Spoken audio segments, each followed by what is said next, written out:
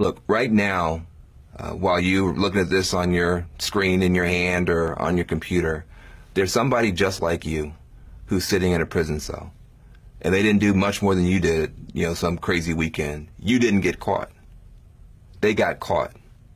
And they can never get uncaught.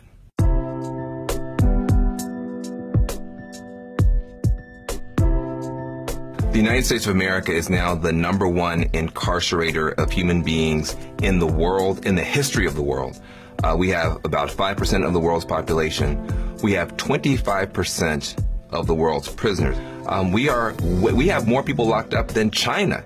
China, who has 1 billion people, they got fewer prisoners than we do. A lot of times people say, well, if you don't want to do the time, don't do the crime. Really?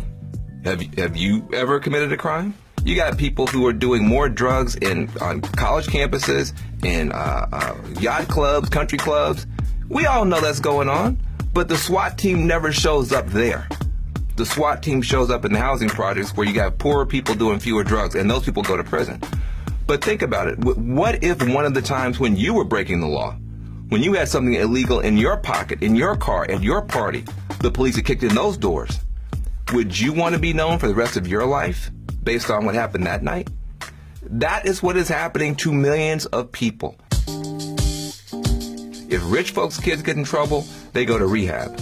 Poor folks' kids get in trouble, they go to prison. And you spend $100,000 per year per kid to lock a kid up, when you could have spent a fraction of that and turned them into a NASA scientist, turned them into a fashion icon. When people come home from prison, they're not given the opportunity to start over.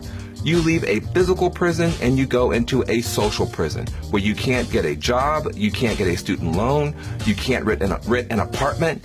How are people supposed to start over? And what happens to neighborhoods when you take a disproportionate number of people out for minor offenses and you send them back home with no hope and no opportunity?